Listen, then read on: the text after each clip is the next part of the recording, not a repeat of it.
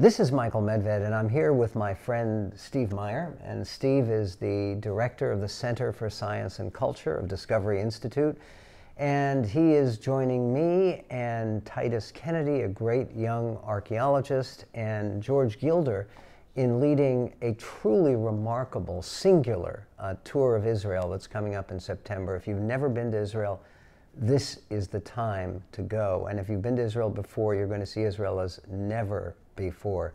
Steve, what's going to be different about this tour? It is a really exciting trip, I think, that's coming up. And part of the reason for that is the breadth of the disciplinary interest that's going to be expressed here. We have Titus Kennedy talking about the archaeology and the things that have been discovered that corroborate the biblical account. But we also have George Gilder being featured. And George wrote an important book a couple years ago called The Israel Test that is all about the Israeli tech miracle and the way in which they implemented a number of the supply-side tax-cutting policies that he recommended to President Reagan back in the 1980s.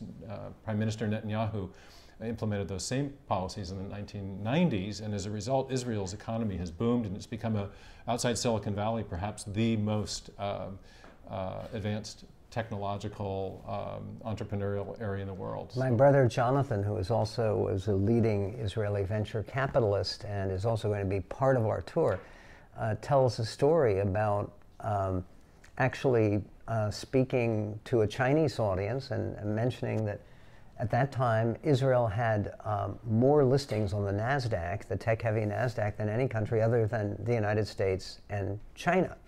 And he said, and this is fairly remarkable for a country of 9 million people. And there was someone in the audience who said, "Excuse me, you said Israel has only 90 million people?" and Jonathan laughed because, of course, it was off by a zero. Yeah, 9, yeah. And by the way, you talk about miracles. Israel's the land of miracles. We're going to be dealing with ancient Israel and the historicity of miracles concerning that. But the whole rebirth of Israel and the development of this high-tech economy has been It's a fascinating so story. Yeah, and it was your brother Jonathan that turned our George Gilder on to this interesting facet of modern Israeli life, that the economy and the tech economy is booming.